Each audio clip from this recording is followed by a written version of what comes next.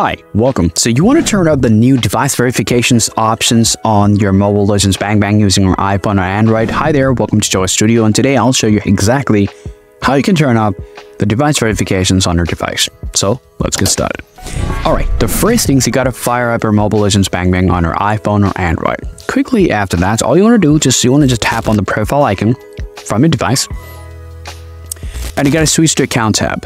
Once you do that, on the right side of your screen, you will find the new device verification option. Okay, so simply tap on it and tap OK.